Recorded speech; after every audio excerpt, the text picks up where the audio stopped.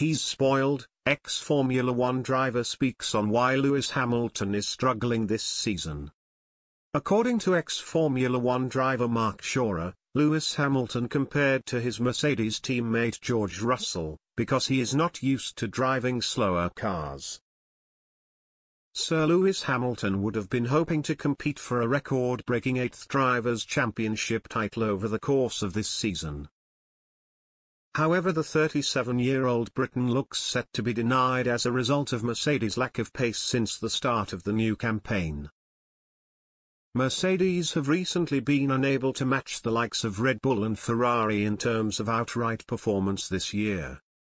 However, ex-Formula One driver Mark Shora has now insisted that George Russell, who currently sits second in the Drivers' Championship standings ahead of fifth-placed Hamilton, has fared better than his Mercedes teammate due to the latter having only driven perfect cars over the course of his F1 career.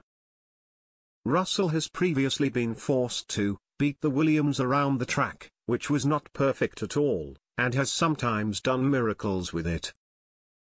Russell is used to driving fast with a bad car. Lewis is no longer used to that. He's spoiled, Shora told Formula1.de. Hamilton managed to secure an unlikely podium finish at the season-opening race in Bahrain but was eventually forced to miss out in Saudi Arabia and Australia in spite of his best efforts.